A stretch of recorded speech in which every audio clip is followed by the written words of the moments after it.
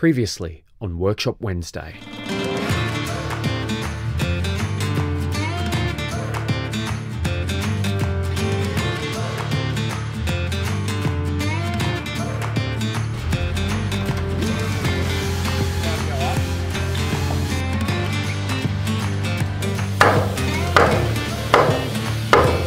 Leg it. Yeah.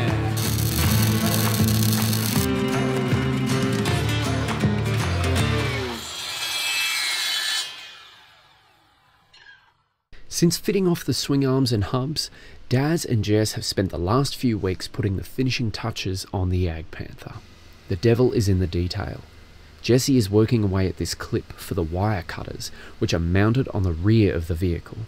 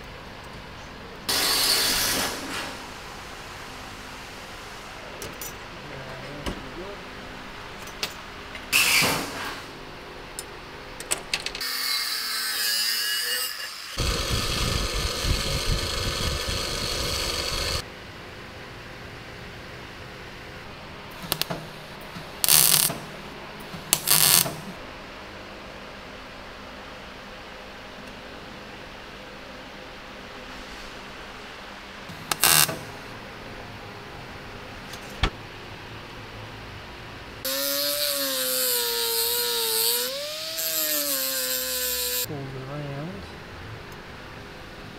should pull on top.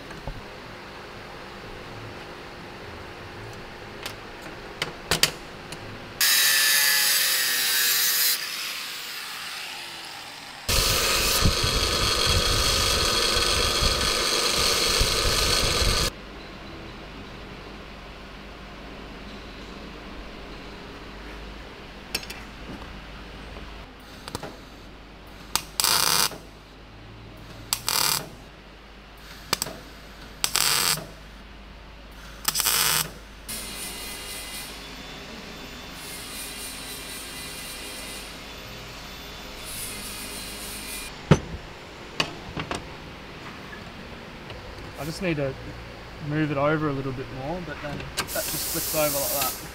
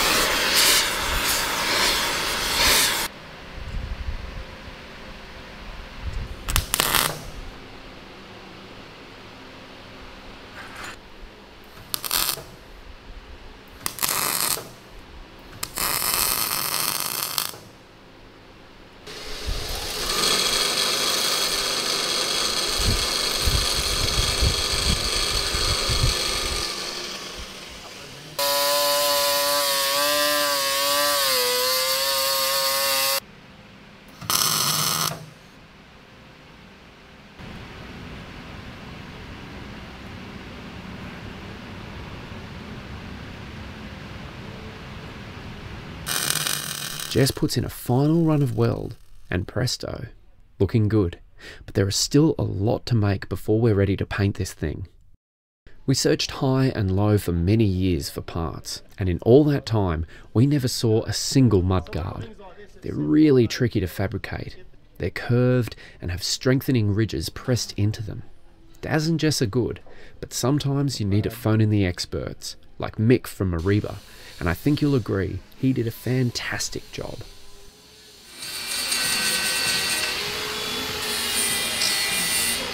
Both of the mudguards are slightly different. This one has to accommodate a headlight, so Daz has to make some minor modifications.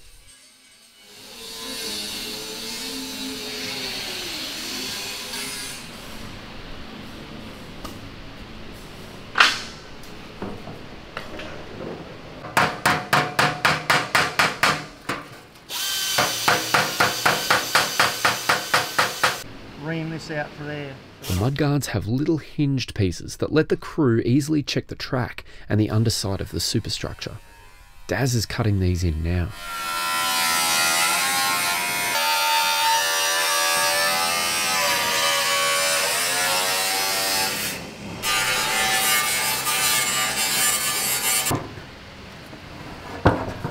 The guy that made these has done a magnificent job. You just don't want to ruin it on him.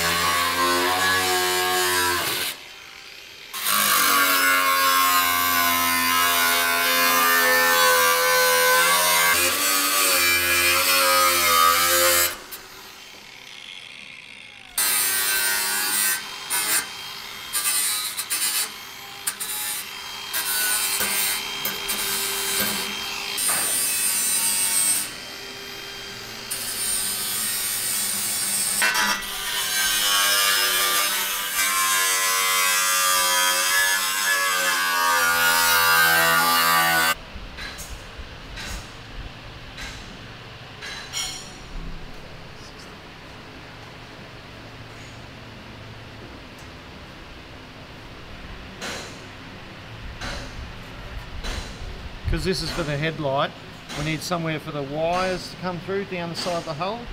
So this is what this check out here is for. It's only done on the left hand side.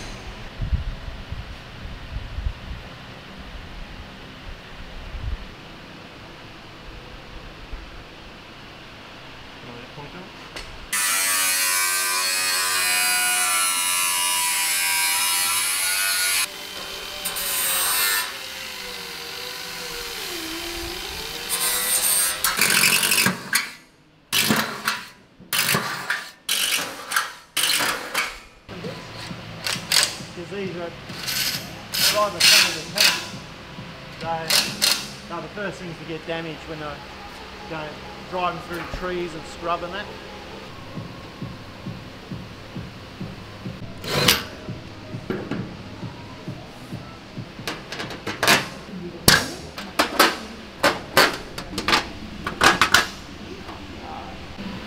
It's actually got Bosch on it.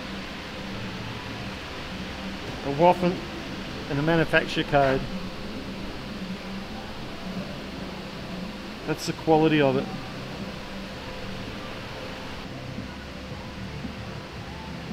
That's what that mounting plate is for. It looks as though we'll need to cut more of the mudguard away for the light to fit properly, but no, this is all correct. The light has to be packed to the same thickness as the steel of the mudguard. That looks good to me. Right there.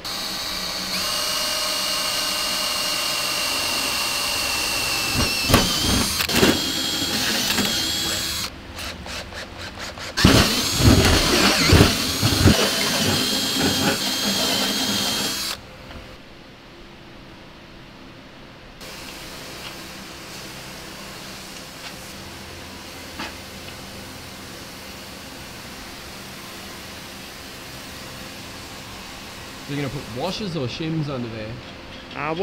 When we go to do the final fit, I may just make a like a gasket out of about a 2mm gasket material, just to lift it up off it.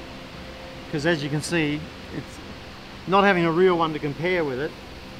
That actually pushes down onto the mudguard to help hold it in place. But it's also going to mean it's on a very slight angle. So I'll end up putting a gasket underneath it just to even it up.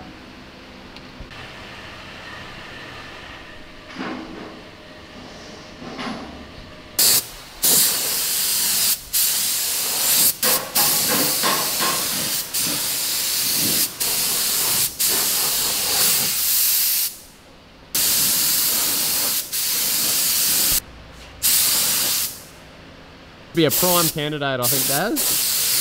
Gets to be a foot in the door, does it? Oh, yeah, I reckon.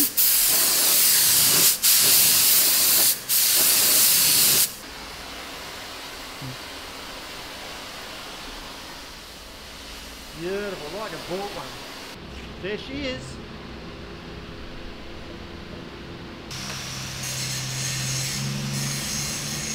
Daz will find some material appropriate for a conduit for the wires, and then we can call it done. JAGDPANTHERs are even rarer than tiger tanks, so finding any parts is a real miracle, especially parts made out of thin sheet metal. We did manage to find a stowage bin, but... Why aren't we using this one as an original, Daz? We did think to use it originally, but then we had second thoughts and thought, yeah, it's just not worth the effort. But we use this to get two really good ones made. Beautiful, they've come up beautifully when you look at them. The guy that did it, true craftsmanship. Couple bolts there, fixes them. Where we go there, Jack?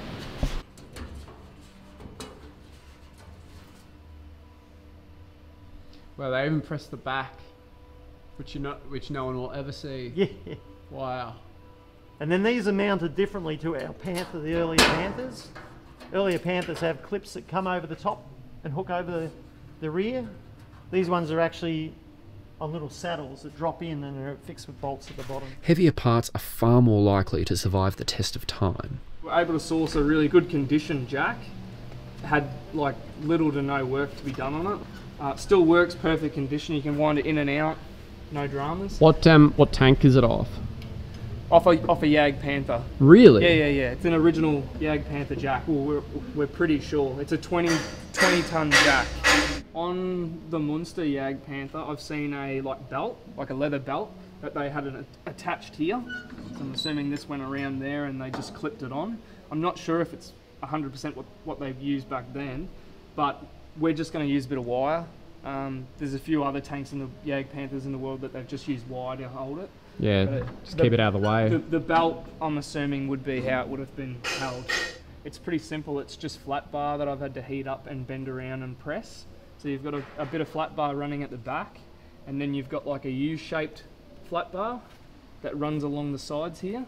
I had to turn a bit of round bar to act as like a hinge in here, and then I had to turn another bit of round bar for a wing nut, and then we've just chucked a bolt on this side. So this just folds. If you undo this, it just folds up and down, back and forth. So with the reflector, I just started by just doing a little bit of research, looking at models, getting some details from books. Found the angles of the back of this tank, and worked out that this had to be a 90, and then this would have to be like a 30-degree angle. So I just marked it all out and pressed it, and then whacked it on there, trialed it, and then went back to the books and scaled it and made sure it was in the right spot. And then tacked it on, put the reflector on, and yeah. So Bob's your uncle. Yeah, that's it. We were able to source two really good condition C-hooks that I really didn't have to do anything to. One of them had to be heated a little bit just to get it to move up and down, but it was really, really easy. A little bit of WD-40 and a little bit of heat, and it just freed it straight up. I don't know if you can see, but right there is where the join is. So that is original, that bit there, and then the rest of it was fabricated. This is actually an original mount, which is pretty cool. That's unreal. Considering we only had a little piece of it, it doesn't matter. It's still, still usable. Okay. Well, that's it there, pretty much. Just got to go down a little bit more. So we've got a light on the back here that we're able to source. This is an original light that's been reconditioned. We also have an original mount that I was able to straighten and fix a little bit. All I've had to do was just bend a little bit of flat plate on the back. Later on we'll get an electrical lead and actually mount it They call it an electrical penetrator. The lead runs up and through here and then into the back of the hull. Yeah, we'll have to get that all hooked up later on. The rear is cracking along nicely. Jess has done really well in combining the old and the new, but one detail is really setting it off. We had these nice original armoured exhaust covers. That's where the actual exhaust pipe comes out from the motor. So they've armoured it in case they get shot from behind so they don't penetrate inside the hull. We've just had to find stuff that looks similar and convert it. These are a couple of pipe fittings, you know, from 100 to 150s. And then just on the lathe, we just turn these other pieces up. There's stainless steel rings to go around here, locking rings. But these look like they're a slotted nut. So we've just got the rings that lock them in. In the future, if it becomes a runner, we'll have to remake all this to actually work as a proper exhaust pipe. But what we've done here, just to get it on display and just so people can get an idea of what it looks like, we've had to replicate as close as we could to what the original flame arresters look like. All the different components are all slotted into each other. There's a little bit around here that has a little cutout for each one of these fins. And then in the bottom plate, the same similar thing, there's little cutouts, just like an IKEA fixture. Everything's keyed in.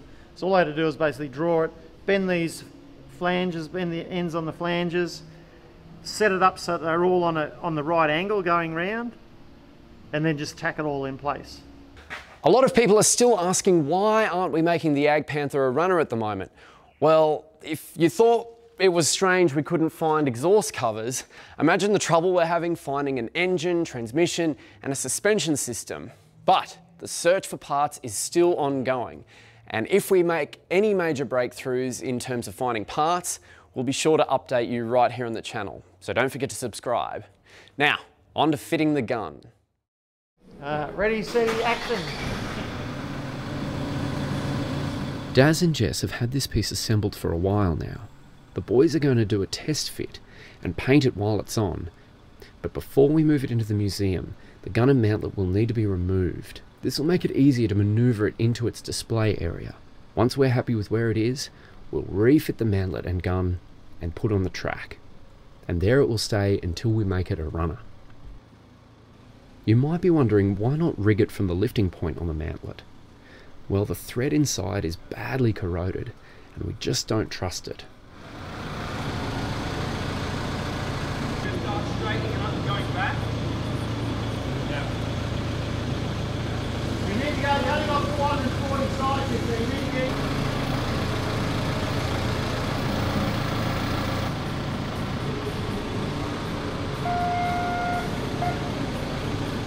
It's tricky to get it in the right spot. We've had to make a support structure to hold the gun, and the tolerances are quite tight.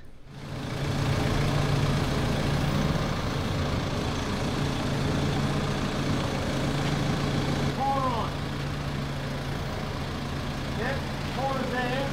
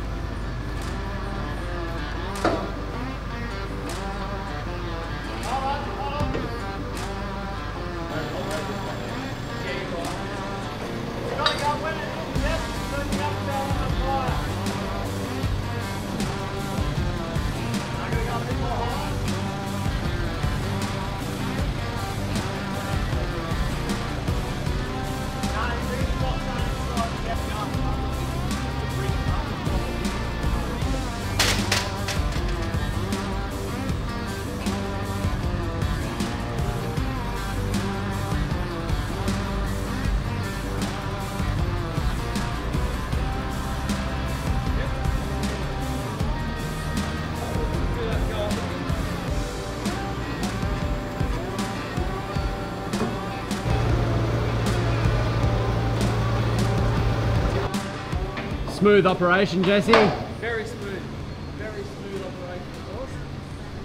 It goes in, that's all that matters. Roof's on next. Jess will fit the roof now, and then we'll finish off the top of the back deck. There's a few fiddly things to do, like the holder for the barrel cleaner and that, and the wooden block on the side. We've got to mount them.